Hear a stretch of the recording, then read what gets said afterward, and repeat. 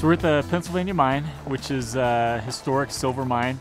Began mining in the late 1800s and mined on up through the 1940s, but the majority of mining took place prior to 1900. The reason that we're here as an agency and working with the EPA and the other agencies on site is that this site has been on the collective radar as one of the largest man-made contributions into Peru Creek for metals. Those metals primarily being zinc, cadmium, and also contributing to low pH within the creek and making it unsustainable for fish life.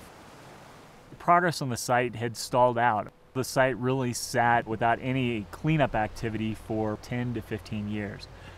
A local stakeholders group, the Snake River Task Force, formed and brought together stakeholders, government agencies to begin to look into ways to address the Pennsylvania mine site, recognizing that it was the biggest contribution to the creek in terms of metals.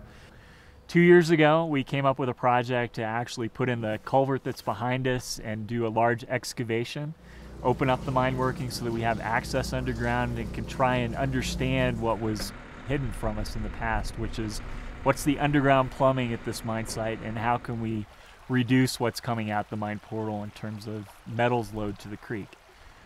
We came up with doing a 2 bulkhead scenario where we bulkhead each one of those discrete inflows, thereby backing water up in the hillside and reducing the amount of discharge on a long-term basis by allowing that water to bleed back into the natural groundwater system, eventually discharging to the creek in a less contaminated state, and then also instead of having one isolated point source in the creek, which is difficult to naturally mediate, you've got more of a natural system where groundwater that infiltrates upstream just makes its way down to the creek like it used to prior to mining.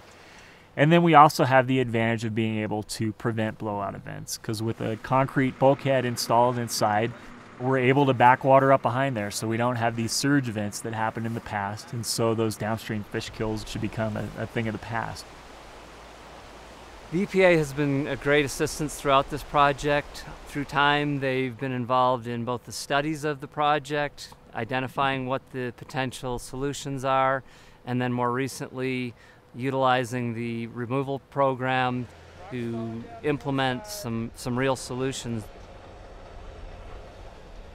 The Snake River goes through Keystone, which is an international resort, that we'd very much like to be able to maintain a fishable stream through there.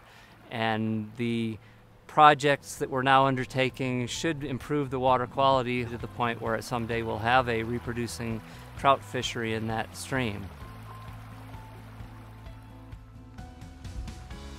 EPA has taken the lead in overseeing the site work that's taking place, surface work, infrastructure work, and then also recognizing that EPA has the capacity to bring some regulatory authority to the site and provide some protection for the rest of the partners that want to participate. And have really worked very collaboratively and in conjunction to achieve a long-term solution for the site.